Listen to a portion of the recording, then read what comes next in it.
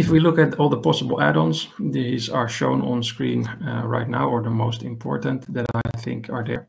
And I have outlined them in their different categories. So you have Microsoft 365 E5 security. And on the right-hand side, you see all the columns for Office 365 and Microsoft 365 and how you can add an add-on on top of. So if it says not available, that's not possible. If it has a plus, it can be included. And if it has a dot, it is already included. So if you have an interest in Microsoft 365 E5 security and you currently already subscribe to Microsoft 365 E3, you can add an add-on to Microsoft 365 E5 security instead of buying the full suite. And the same with things like a phone system. If you have F3, you can add phone system on top of your F3 license or E1 or E3. Basically, all the products you could add on a phone system license to.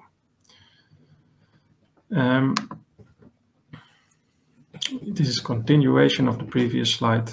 So have a look at if these products are of interest to you and where you can add them onto.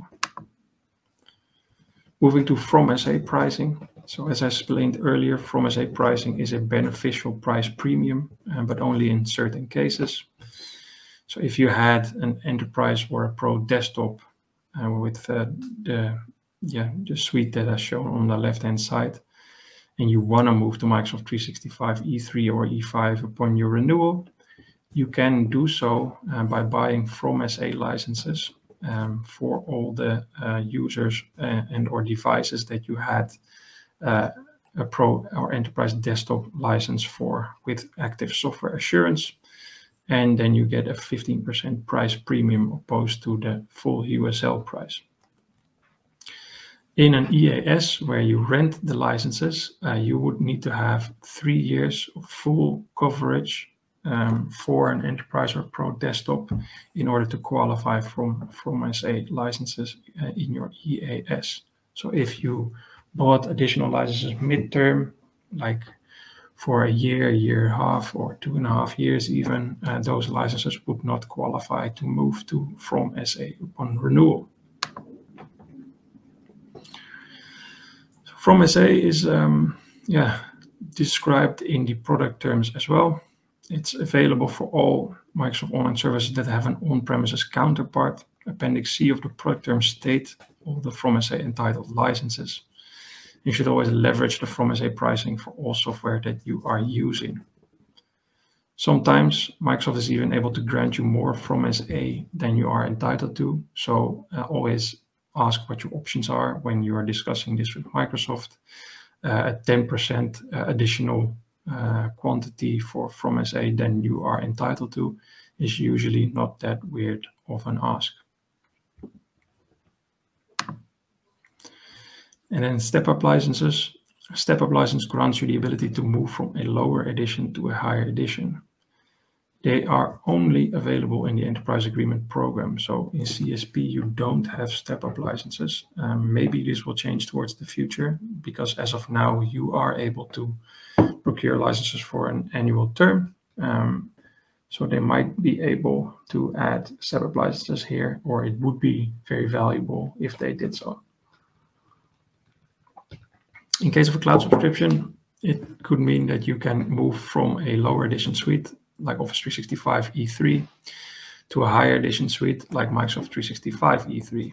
It could also be that you go from Office 365 E3 to Office 365 E5 or M365 F1 to M365 E3, etc., etc. There's many step-ups available. Also from components to suites. Stepup license helps you to reduce cost on your subscriptions by allowing to only pay for the additional set of features that is available in the higher edition. When acquiring a Stepup, it replaces the lower level edition subscription licenses. However, for subscriptions, the lower edition will show up in your admin portal.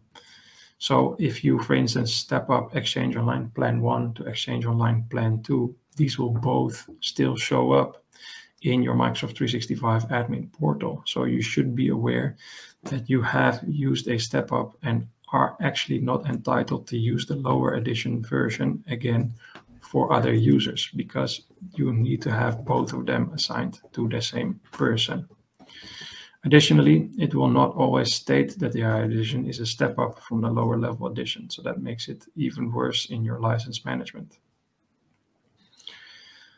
As an alternative, at your anniversary for your enrollment in your enterprise agreement, you can swap out any subscription license step-ups and the lower level edition for the higher edition at your anniversary. But then you need to take into account if, when you have, for instance, discounts on top of the original license, if that makes sense from a pricing perspective. The top commercial step-ups are listed here. There are a lot. So here you just see E3 to Office 365 E5, and Microsoft 365 E3 or Office 365 E3 and EMS E3 step up to E5 compliance. But there's things like, I don't know, Microsoft 365 E5 compliance step up from Defender for Office 365 Plan 1 or something like that. So always check if there are step-ups available. If not, then you should always ask Microsoft for a credit for the overlap in functionality that you might need to purchase.